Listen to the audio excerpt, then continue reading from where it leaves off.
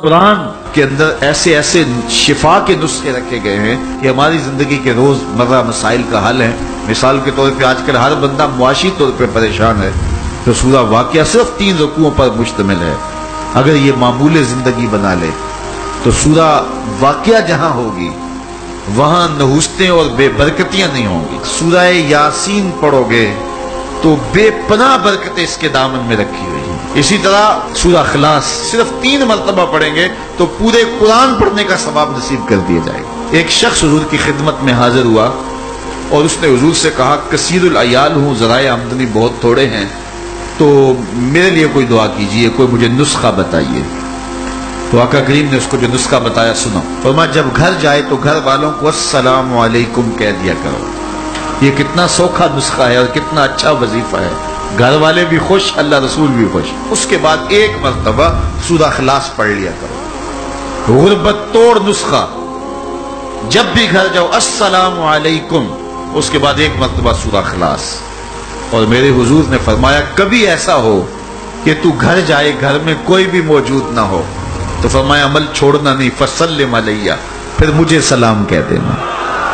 वो अपने नाम लेवाओं को तन्हा छोड़ते कब हैं, जहां हम दम न हो कोई वहां सरकार होते। वो कहते हैं मैं अमल शुरू कर दिया, घर जाता अस्सलामु अलैकुम, उसके बाद अस्सलामु अलैकुम के बाद मैं सूरा खलास 1 बार पढ़ देता। इस अमल की बरकत से मैंने तो अमीर होना ही होना था, मेरे हमसाए भी अमीर हो गए, मेरे हमसाए भी अमीर हो गए। तो कुरान को अपनी जिंदगी में बसा लो, कुरान को शामिल कर लो, दुनिया भी सवरेगी, कब्र भी सवरेगी, नज़ा का आलम भी सवरेगा, हशर में भी उजाले होंगे, जन्नत की बहारें भी नसीब होंगी और रसूलुल्लाह का साथ नसीब होगा। तो इस किताब से जुड़ो, इसको वरक वरक पढ़ो, इसको हरफ हरफ पढ़ो, इसको रुकू रुकू पढ़ो, इसका एक एक आयत मुमकिन हो तो एक एक आयत रोज पढ़ लो और इसको तर्जमे और तफसीर के साथ, तोज़ी के साथ, शान नज़ूल के साथ इस किताबुल्लाह की तिलावत का मामूल बनाओ। मेरे हुजूर ने यहाँ तक फरमाया कि जो शख्स कुरान पढ़ता है उसके लहजे में लुकनत की वजह से या अजमी होने की वजह से वो अटकता है और उसका लहजा टूटता है, तो मेरे हुजूर ने फरमाया अल्लाह उसको 2 सवाब अता करता है, एक कुरान पढ़ने का सवाब और एक उसको अटकने से जो तकलीफ होती है, तो फरमाया अल्लाह उसका भी उसको सवाब अता करता है। और फरमाया ये वो पाकीज़ा किताब है कि अगर तुम्हारा रब से बातें करने को जी चाहे तो कुरान खोल के बैठ जाओ। ये रब से हम कलाम होना है, ये अपने रब से गुफ्तगू करनी है। मेरे हुजूर ने फरमाया कि कुरान अल्लाह की वो लटकती हुई रस्सी है जिसका एक सिरा तुम्हारे हाथ में है, दूसरा सिरा तुम्हारे रब के हाथ में।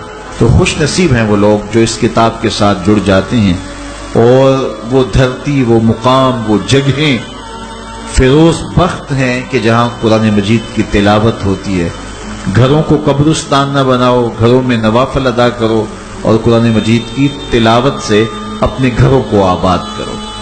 अगर घर में रोजाना की बुनियाद पे कुरान मजीद की तिलावत का मामूल बन जाए तो फिर कोई जिन, कोई भूत, कोई आसेब और कोई बदरू आपको तंग नहीं कर सकती। जहां कुरान की तिलावत तसलसल के साथ होती होगी वहां जिन नहीं होगा, वहां टूने नहीं होंगे, वहां जादू नहीं होगा, वहां साया नहीं होगा, वहां रहमत इलाही का साहिबान तान दिया जाएगा। जहां कुरान पढ़ा जाए वहां नुज़ूल बारां होता है, रहमतों की बरसात होती है।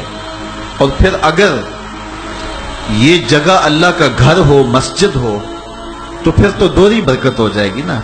इस किताब से इतनी रोशनियां फूटती हैं कि जिंदगी के सारे अंधेरे खत्म किए जा सकते हैं। ये किताब जिंदगी है, किताब हयात है।